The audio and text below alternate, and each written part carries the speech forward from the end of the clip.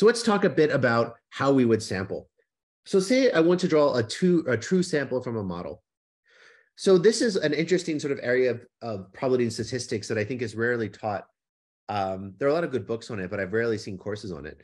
And the question is this: given a probability distribution, and you can ask this for many different classes of distributions, how do I derive an algorithm that takes true samples from a model, that is, whose generates a random variate whose distribution is the model? So there are a lot of interesting algorithms for Gaussians and things. And it turns out, in the case of a language model, it's quite simple. If we have an autoregressive parameterization of the language model, then what we do is we sample a y, we sample a token according to the local conditional distribution. We then plug it in and we keep sampling. So this is demonstrated by this picture.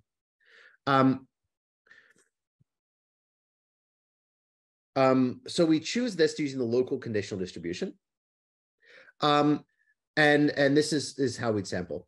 We can also consider something like greedy search, where it's another common method where we deterministically choose the most probable element at every time step. But this is actually an interesting algorithm because it's sort of superficially similar to this sampling procedure. However, it's not actually guaranteed to be a true argmax. So these are sort of the two most common ways of thinking about generating text. We have something like greedy search, where we take an argmax, and we sample, where we take where we sample according to this local conditional. And this one here is, as I said, it's a correct algorithm in a sense, in that it will generate true samples from the model. The way you could prove that is to simply show that the probability, choose a string, an arbitrary string, and show that the probability of having been generated is exactly the same as its probability under the model.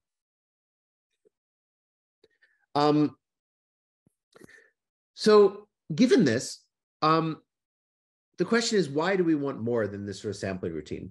One obvious is sort of greedy search. And you might say, well, you might even be able to justify this by saying that something like machine translation, I probably want a single translation, or something I want some deterministic procedure.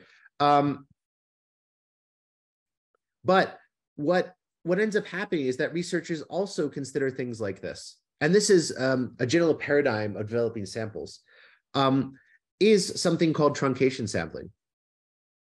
So the idea here is that we have some distinguished set, which is V sub n, in this case, how we denoted it.